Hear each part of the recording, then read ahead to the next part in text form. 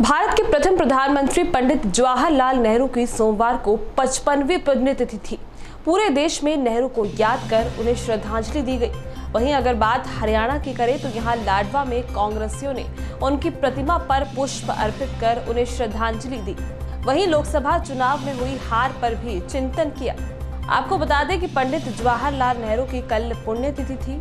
जवाहरलाल नेहरू की 27 मई 1964 को दिल का दौरा पड़ने से मृत्यु हो गई थी, लेकिन आज भी नेहरू देश के लोगों के दिलों में जिंदा है। हार का क्या कारण बताएंगे? हार के तो कई कारण हैं, कई कारण हैं हार के। जैसे कि अब लोगों को ऐसा लगा कि देश खतरे में है और मोदी इसको बचा सकता है। एक तो बात ये थी।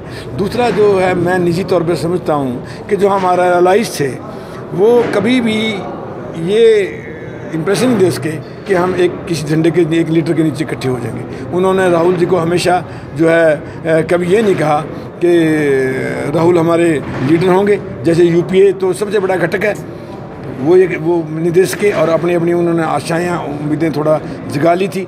लोगों में संदेश चला गया था कि जो राहुल जी का मैनिफेस्टो है वो इम्प्लीमेंट कैसे होगा, वो तो हो ही नहीं सकता क्योंकि वो तो प्रधानमंत्री बनने वाले नहीं है। ऐसी कुछ बातें थोड़ी चली थी। संगठन को आप जिम्मेवार मानते हैं इसके लिए? देखिए जी, संगठन का ना होना तो अच्छी बात नहीं है, लेकिन मात्र एक संगठन नहीं था। मैं ये कहता हूँ कि यहाँ अभी डिवाइडेड भी नहीं थे। सब कांग्रेस, सब लीडर मेरे साथ लगे हुए थे।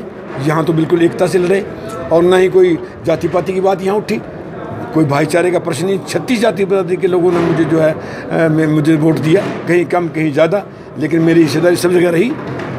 विधानसभा चुनाव के लिए आगे क्या कांग्रेस की रणनीति रहेगी? मेहनत और कोई तरीके नहीं। There is no substitute for hard working. जो चुनाव लड़ना चाहते हैं they will have to work very very hard. अब जवाहरलाल नेहरू जी की आज पुण्यतिथि पे क्या संदेश देना चाहेंगे? संदेश हमें उनका हमेशा याद रखना चाहिए, उनके योगदान को जो जंग आज़ादी में दिया उन्होंने और जो देश के लिए सपना लिया था उसको उनसे प्रेरणा लेके वो चीज़ें हमेशा हमें कभी भुलाने वाली नहीं है।